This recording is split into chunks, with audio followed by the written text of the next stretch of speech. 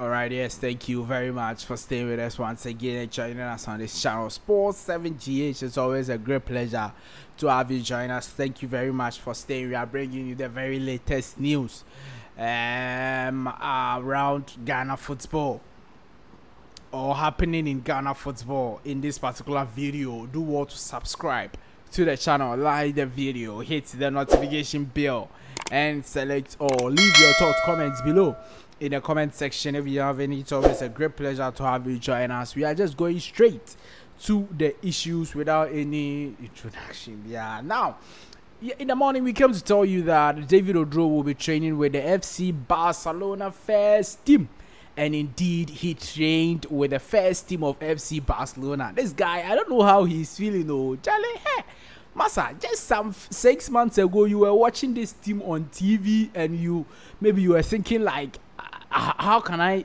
or in what world will I meet Lewandowski? In what world will I meet Rafinha and the rest? And now you are training with them. They are running, you are running. You are seeing them face to face. Wow.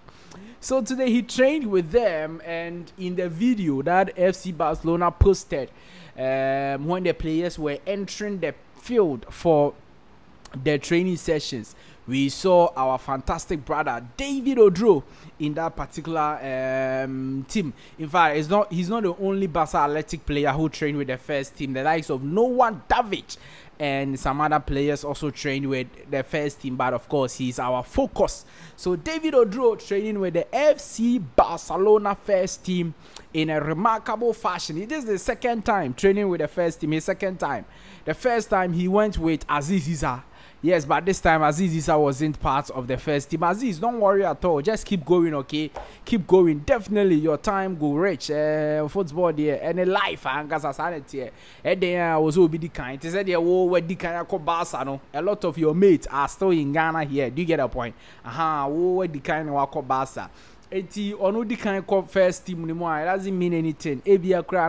When you get your chance, you'll be able to stay in the first team and not just be training with them. So don't worry at all. Aziz, support your brother David. Na bibia enye kama oho. Obeye big name player. Please, I want my brother Aziz with me. Otherwise, I will not sign the contract. So support your brother. Is that not it? Good. Now, in other good news, Mohamed Salisu is part of the squad that AS Monaco will be using for their game versus Brest tomorrow in the French League 1. Tomorrow AS Monaco will be playing versus Brest in the French League 1. The two teams will be playing in the UEFA Champions League in the midweek. So indeed they have to play their game on Friday, and that's how things are. Mohamed Salisu got injured in Ghana versus Sudan, the second leg, and he has not played football since then. Yes, the last time he was in the squad of AS Monaco, but he didn't play any minutes in that game, and then this time he's in the squad. I'm sure he is fully fit and he will play some minutes for AS Monaco. That's a very, very good news for the Black Stars player Mohamed Salisu. Since he was out, they've been conceding, and even struggling to win. So maybe this time that he's back, things will go well for AS Monaco over there. Now, this one there, we've already told you before, but let's reiterate. Is that not it? Yes, let's reiterate. 3 Ghanaian lead the Premier League in successful dribbles this season. The first player is Abdul Fattah Issahaku, who has had an ACL injury. He has 29 dribbles, and then Mohamed Kudus has 28 dribbles. Antoine Semenyo has 24 dribbles. So 3 Ghanaians leading the English Premier League dribbles log. Yes, but unfortunately Abdul Fattah Issahaku has had an ACL injury and his season is over. So it means that the other players have the chance to overtake the Ghanaian player Abdul Fattah Issahaku. Leicester City's manager is Steve Cooper. When he was speaking on the ACL injury of Fattah Issahaku, he says that Leicester City promise support in every way for Fattah. He's a young player, and having an ACL injury can be quite common. It's part of football, but it's still a serious injury. For it to happen at a young age is a blow for him and a blow for us.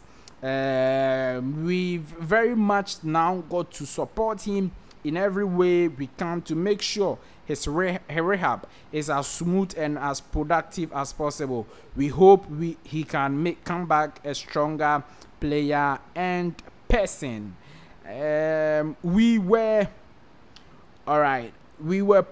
enjoying being on his journey in the Premier League, and he was showing the potential he has.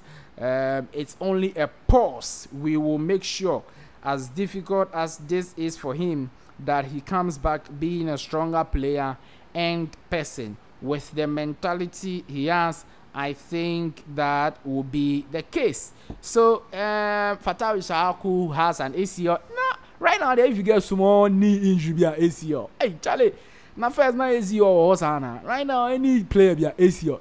What is this? Hey, small team be an ACL.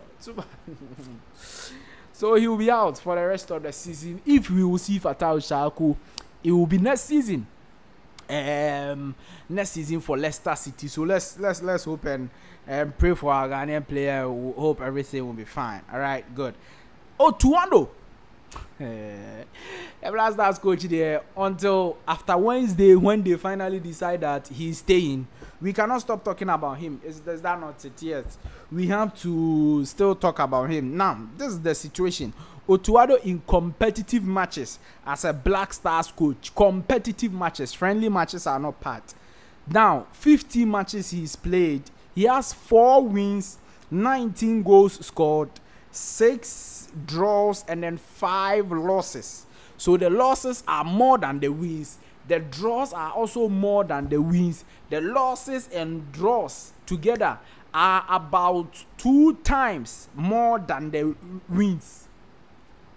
His win percentage is 26.7% win percentage. He has scored 19 goals. The Black Stars team have scored 19 goals under Otuado, and we've considered 20 goals, so -1. On top of all of this, he failed to qualify for the AFCON. And we have people who say that we don't need to sack this guy. Hey, we don't need to sack this man.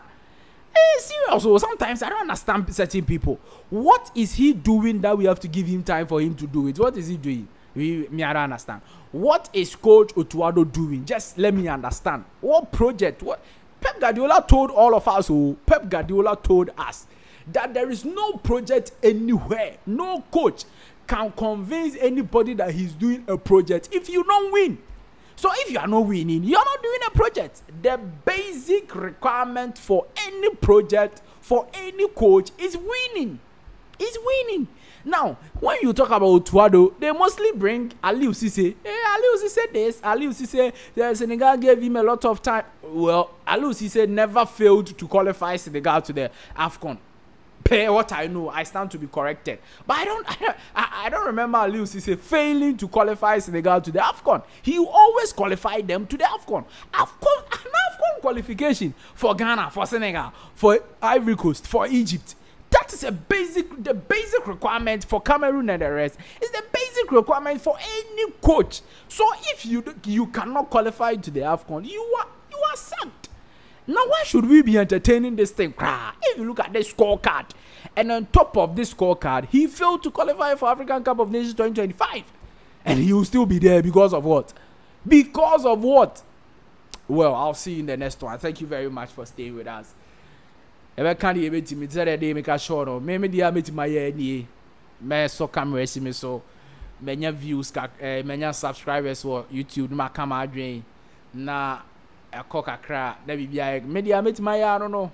Ghana Football Association and a kuta power not to do what is right for the people of Ghana. If they fail to do it, we don't know what to do again. Thank you very much for staying. I'll see you in the next one. Bye bye.